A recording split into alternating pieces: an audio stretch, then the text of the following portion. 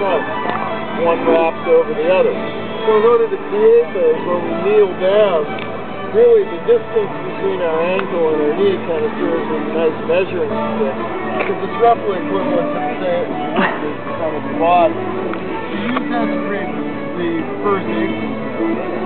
Then you want to pick out something on the blade that catches your eye, which is usually blue.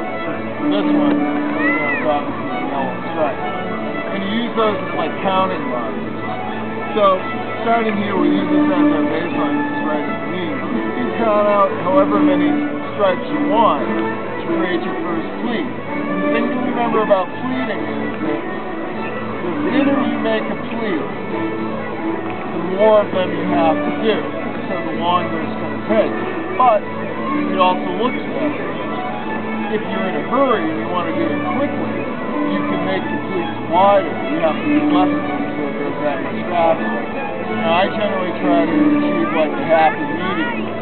So we'll kind of say 3, 1, 2, 3. We take the material and we fold it back onto itself. And then we count out 1, 2, 3. And we bring it back and we fold it onto itself. And you just keep doing that, drawing the material in. The thing to remember is you want to do it consistently the same distance each time that you're doing it.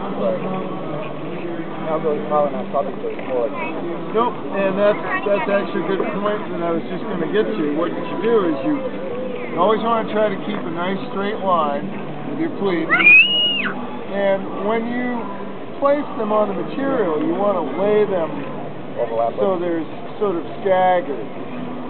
You don't want to stack them one on top of another so that you're making almost what looks like to be a stack of pancakes. You want to stagger them in this fashion, because this is what spreads the pleats around the backside of your body. If you stack them all on top of each other, they kind of like kick out in the water with sort of fan out and look like a rooster tail sticking out of your butt, which, doesn't look very good. It would fall apart rather quickly. So you keep going doing these pleats. Now you notice